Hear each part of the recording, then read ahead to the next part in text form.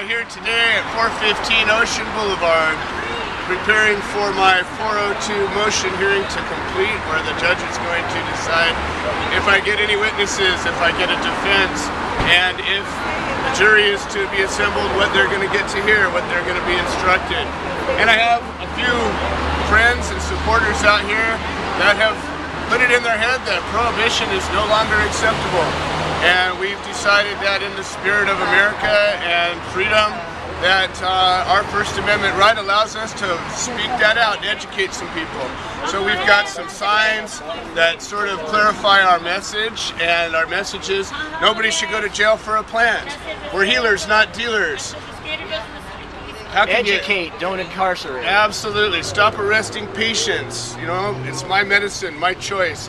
You're going to see these signs walking back and forth. You're going to hear chants to the message, and you know, we really believe that in the spirit of court support, if we all show up for every cannabis case anywhere, everywhere in America, that this will end. Every time we show up, it makes a difference.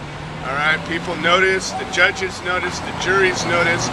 Juries have a right to do the right thing. They do not have to vote according to the judge's instructions. They can do the right thing. They can vote not guilty on immoral laws, and they're allowed to do that, and they cannot be punished for that. So we certainly would encourage that. No jail for pot! No jail for pot! No jail for pot! No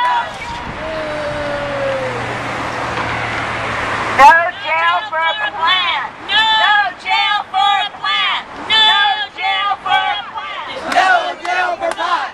No jail for pot! No jail for pot! No jail for pot! I just got a call from Tom, and he got 3 years on Max's case, and Max got 3 years yesterday. And so they're both doing 3 years in county jail. They'll do half time, but 16 months in Twin Towers is quite a lot, especially for Tom that wasn't even involved. Their charge is manufacturing. Their charge is manufacturing a concentrated cannabis. So they're both taking Now this will deal. everybody help? Really? Now will everybody help? Oh my God. Pot! No jail for pot! No jail for pot!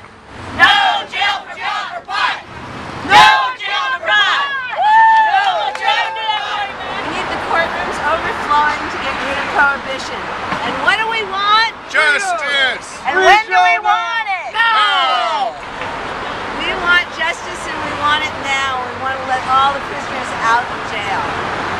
There's no room in our prisons for non-violent criminals, and especially not people to go to jail for a plant. There's no room at all. Free Eddie Left! Free Eddie Left! Free Joe now! Free Joe now! Free Eddie Left! Free Eddie Left! Free Joe now! Free Joe now!